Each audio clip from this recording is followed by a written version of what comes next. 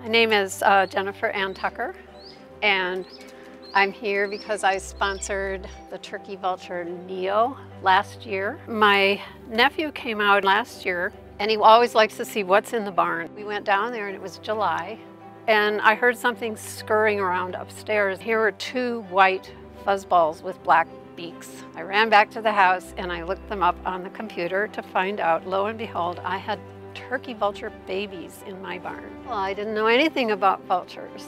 When these birds aren't able to forage in their own wild state, which I know is their original purpose if they're ever going to be rehabbed in a place, and when they can't be, then of course they become ambassadors, and they're not just something flying in the sky. They become more relatable, and I think that's good for children to learn at a very early age so that when they become adults, they are more connected again to all of what's around us. My name is Abby Flanders. I'm the Aviary Program Coordinator at Shavers Creek. My job as Aviary Program Coordinator is to make sure that the birds here are prepared to do their job as educators. I both oversee the animal side of it, but then we also have a student program. We work as a team with our volunteers and with our animals to create an experience for our students that allows them to gain experience with these animals. The animals that live here at Shavers Creek are permanent residents, and our job here is to make sure that they live the best lives possible